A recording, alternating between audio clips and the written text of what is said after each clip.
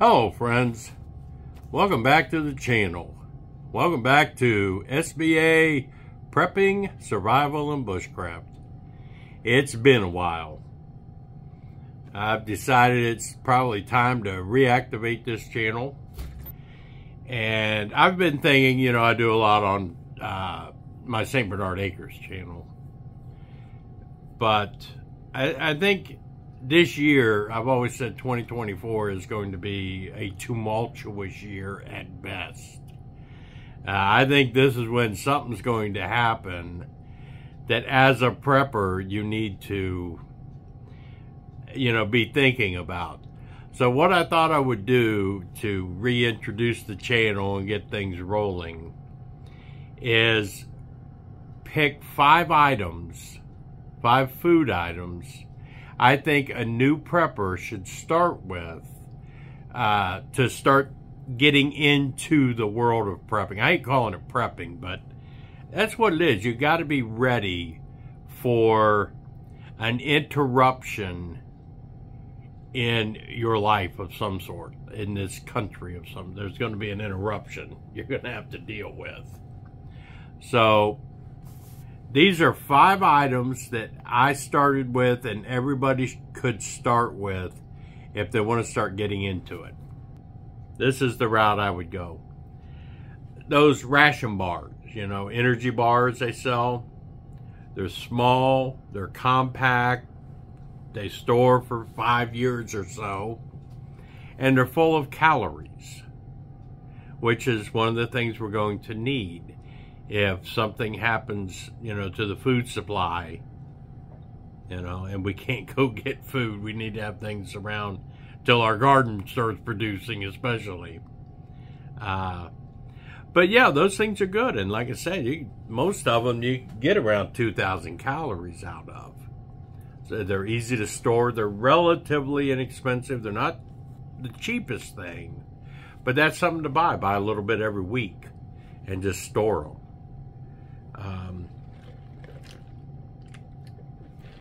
The next thing would be dried beans. If you store them right in Mylar bags with an oxygen absorber, you get yourself a food sealer and the bags, they will last for decades. They will outlast you, right? It's easy to, again, easy to cook. I mean, it takes a while to cook them, but they're easy to cook. And they're rich in antioxidants and proteins. So that's important to have. Beans are cheap. Stock up on them. That's the best way to do it. Number 3, honey. Raw, unfiltered honey. Again, it lasts for decades. It's a natural sweetener. You can add it to other foods that are in your preps if, need be. They also have, it's good for medicinal purposes. They're loaded with antioxidants. Honey helps in the digestive system. If you need help, it's a good long-term, easy storage, no special stuff needed. So another good item to add for starting out prepping. Number 4 would be white rice, not brown rice. Brown rice has that coating around it of oils, and that'll degrade the rice rather quickly. White rice, uncooked, nothing. Store them like you do the beans, and they'll last for decades as well. That's the beautiful thing about the rice. Easy to cook. If you mix it with the beans, if you combine the beans and the rice in your meals, it forms a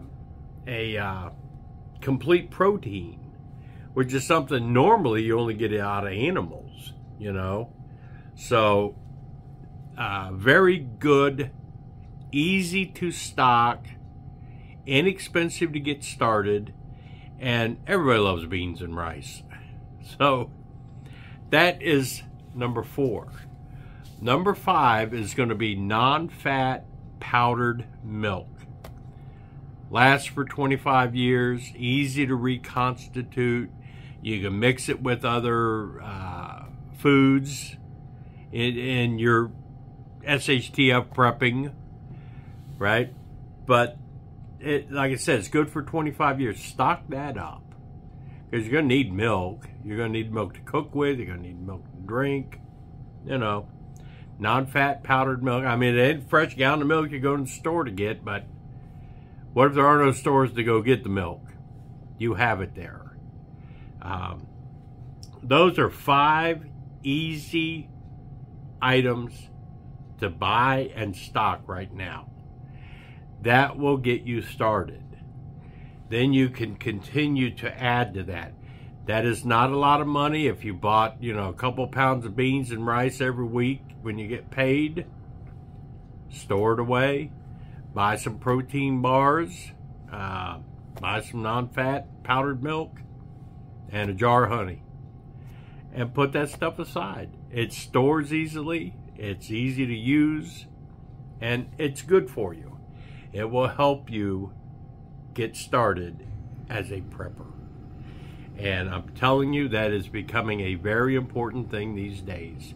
That's why I'm going to reactivate this channel, and we're going to start having prepping in this channel, as well as our bushcraft and survival videos. But St. Bernard Acres, I'm going to continue that channel, of course. But we're going to do a lot of bushcraft type stuff, a lot of survival type stuff, and prepping on this channel. St. Bernard Acres is going to become my, you know, homesteading, gardening, building the house. You know, I built the cabin and everything. That's going to continue on that way. My chats, my live streams will stay on St. Bernard Acres. But this channel is going to become prepping, survival, and bushcraft. That's what we're going to be doing. I hope you like this. I hope you, if you're not subscribed, you go ahead and subscribe. You hit that like button. Let's build this channel up. Let's start using it. I'm going to put at least 1 video a week up. If I have the opportunity to do more, I will. But we're going to have discussions about how to be prepared and how to affordably get yourself ready for an shtf event, should that happen. My prepping involves for a few months. I don't need to prep for a 10-year survival situation. I don't believe that's going to happen. I believe if there's an interruption, you know, an EMP, if the grid goes down for a while, if there's a financial collapse, I think within a matter of, you know, within a year, things are going to start coming back to whatever the new normal is going to be. So I'm not into, you know, 10 years worth of freeze-dried foods and digging bomb shelters and all that kind of crap, right? I just want us to be able to prep without being afraid. You know, no scare tactics here, no doomsday shit here, you know. We're just going to discuss being preppers. That's how this channel is going to work.